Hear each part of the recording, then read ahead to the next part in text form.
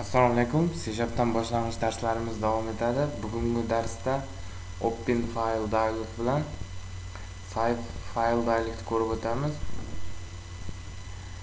Keling, birinchi openFileDialogdan boshlaymiz. Mana buni tashlaymiz. Bu ko'rinmaydigan komponentlar sarasiga kiradi, ya'ni bu formamizga tushmadi, bu pastga tushdi. Buni ustiga bossak, soy so'zini tanlagan, mana bu yoqdan soy so'z ochadi. File name nima? File name degani bu, ya'ni buni yo'li, fayl joylashgan yo'ldir. Buni o'chirib qo'yamiz. Keling,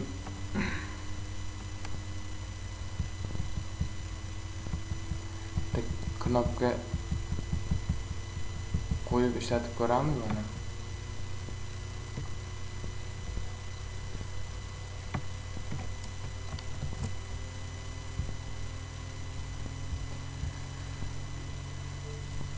knopkamiz bosilganda openFileDialog ko'rinsin deb yozib qo'ysak, mana dialog ko'rsat desak, keling bosib ko'ramiz. Mana bu bizda fayllarni ochadigan dialogimiz hisoblanadi. Ya'ni hozir mana bu yerda biz qaysi faylni tanlab открыть deb bosamiz, hech narsa ishlamaydi, chunki bunga hali kodni yozib ulgurmadik. Buning uchun buni shart ichiga olamiz.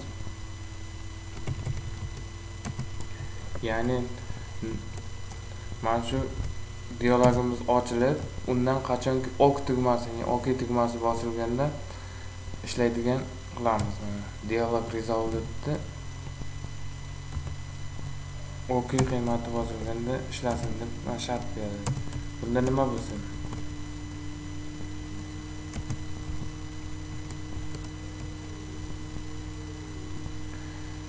Keling, text boxni rich text boxni olaylik. Fayllarni, ochilgan fayllarni ko'ramiz. Mana shu yerga yuklab olamiz.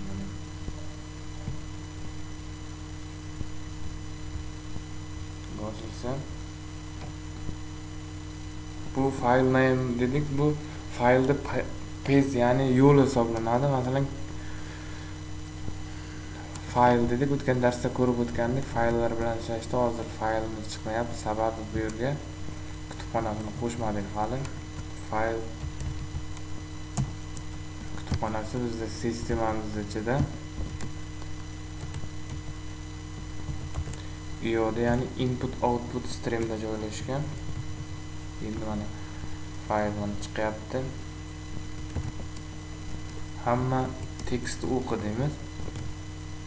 Bunga yo'l yozamiz. Buni yo'li mana shu openFileDialogda file name, ya'ni o'sha bizga qaysi fayl turgan bo'lsa, o'shani yo'lini olib beradi. Keling, bitta undan oldin text fayl sozlab qilaylik.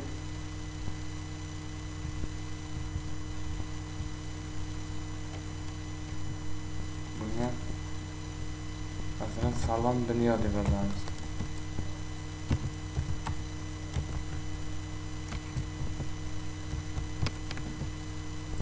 Saqlaymizmi, yopamiz. Endi dasturimizni ishlatib ko'ramiz.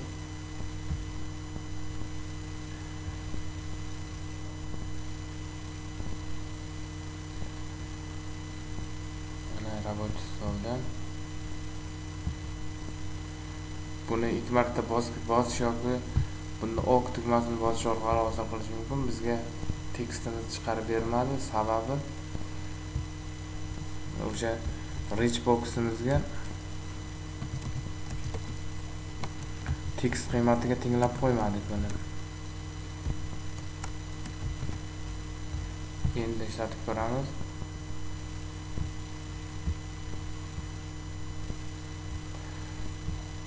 Mana bu bizlarda file name'ni qisqasi, ya'ni faylning ismini ko'rsatib turibdi, lekin bu yerda yana C disk, mana shu kompyuter C disk рабочий stol deb ko'rsatib turadi. Bu narsa to'liq file name hisoblanadi. OK'ni bosdik, bizga bu faylni 2 marta ustiga bosish yoki bu yerdan открыть tugmasini bosish orqali yuklab olamiz. Keling openFileDialogda xususiyatlari bilan ko'rib chiqamiz. Bulardan bizga filter. Bu filter nima degani? Bu qanaqa, ya'ni biz qanaqa formatda fayllarni o'qimoqchimiz, o'sha narsani yozamiz. Masalan, keling matnli faylimiz. Bunga to'g'ri chiziq qo'yamiz va kengaytmasini yulduzcha bilan yozamiz. Mana. Agar yana boshqa qo'shmoqchi bo'lsak, yana chiziqcha qo'yib, masalan, hammasi deb yozaylik. Chiziqcha, yulduzcha. Mana openFileDialog deb bossak, mana qora ko'rinishiga o'tdi. Endi ishlatib ko'ramiz.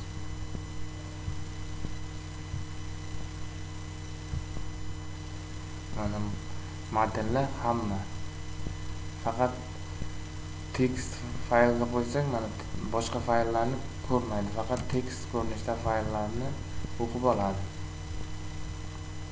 Yana bunda shunaqa xususiyat bor. Multiselect degan xususiyat bor. Bu multiselectni olish uchun keling yana bitta fayl, buni ko'paytirib olamiz. Mana ikkita fayl bo'ldi. Multiselect nima degani?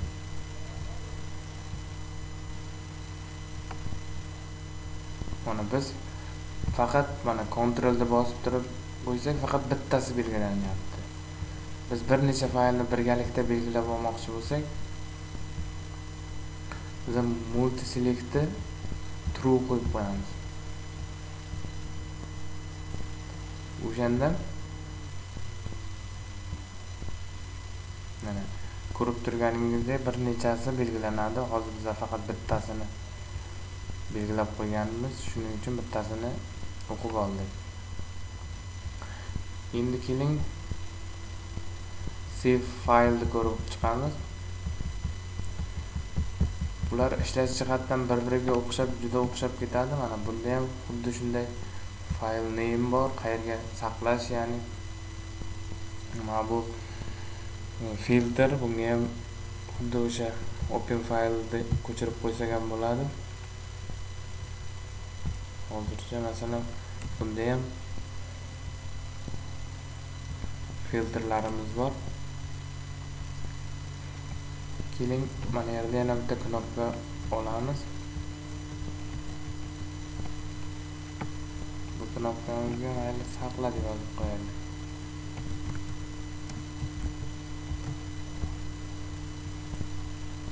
Buni ochish deb qo'yamiz. Adashib ketmaydi. Saqlani bosganda nima bo'lishi kerak? Shunday.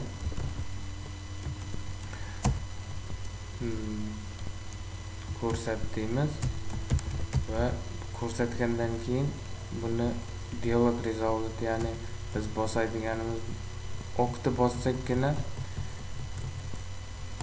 ishlaydi. O'qni bosmasak saqlamaydi.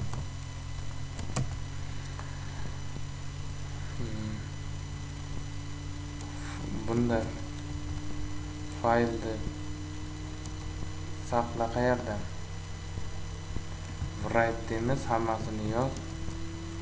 Mana ko'rib turganingizdek yo'lini ko'rsating deydi. Bunda saveFileDialogda file namesini olamiz.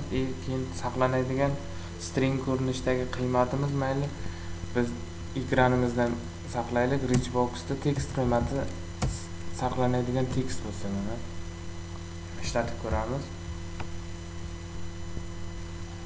Mana bu yerga text yozamiz.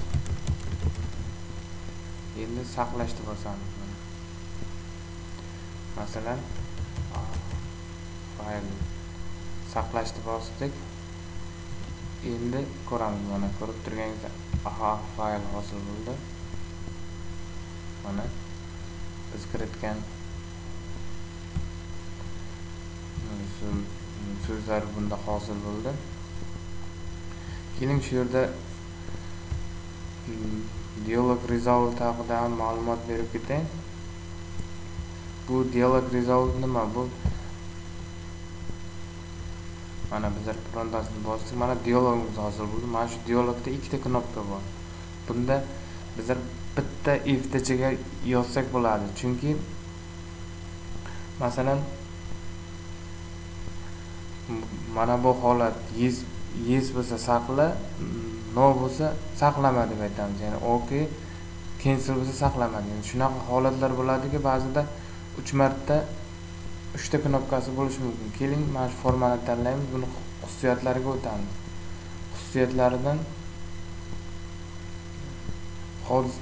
biz hodisalarga kiramiz.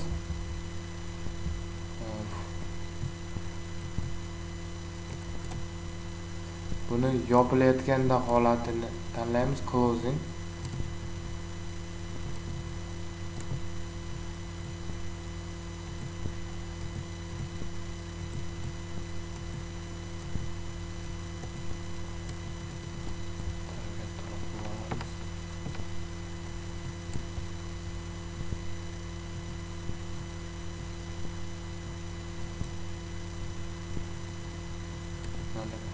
Forma yopilayotganda holati. Keling, forma yopilayotganda nima so'rasin? Bizlar bitta message box olaylik.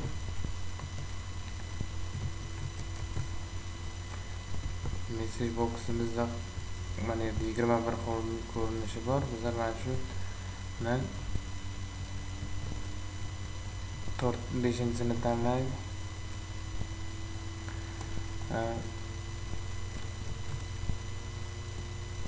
Ma'lumotlarni saqlamoqchimisiz?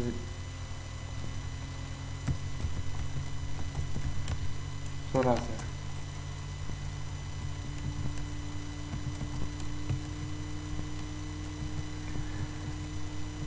Bu tepasida xabarnoma tursin.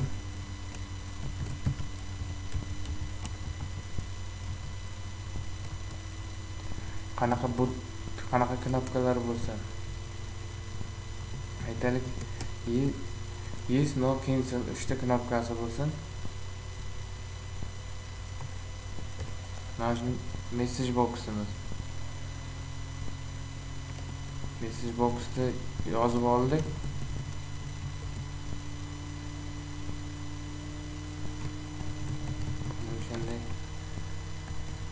Bu ham bir dialog hisoblanadi. Agar shuni dialog result'i okay bo'lsa,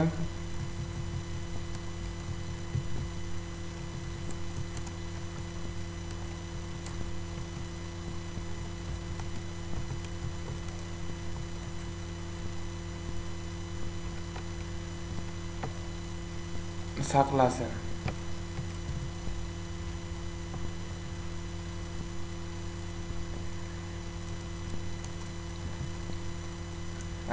Aks holda buni qiymati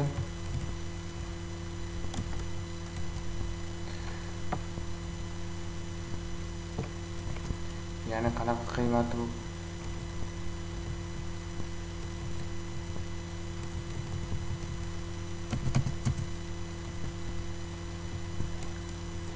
No qiymat bo'lganda saqlamasdan chiqib ketsa. Yana 3-chi hol qiymati bor bu. Ya'ni cancel bosganda dasturimiz o'ziga qaytish kerak. Ya'ni bu yerda hozir obyekt yo'naltiryapti bu forma. Bu bizlarga hodisa yuboryapti. Hodisamiz, mana shu hodisamiz, ya'ni cancel qiymati true bo'lish kerak. Ya'ni orqaga qaytish kerak o'shanda. Ishlatib ko'ramiz. Hozir bizlar save file da oladi, o'shaning uchun mana bu text ni tanlab turaylik. Bizlarga file name sifatida foydalanamiz. Keling endi dasturni yopmoqchi bo'lsak, so'raydi. Ma'lumotlarni saqlamoqchimiz. Qani bossangiz saqlaydi. Yana bir marta chiqaradi. Buning sababi mana buni xohlagan knopkangizni bosishingizdan tashqari mana saqladi, yana bir marta chiqardi. Buning sababi biz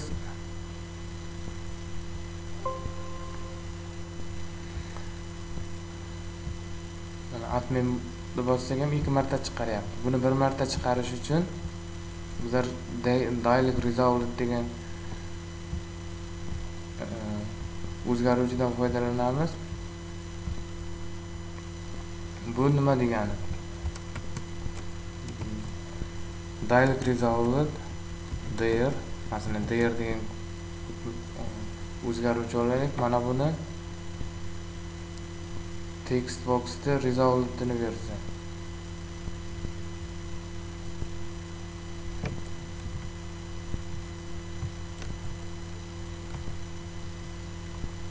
Endi there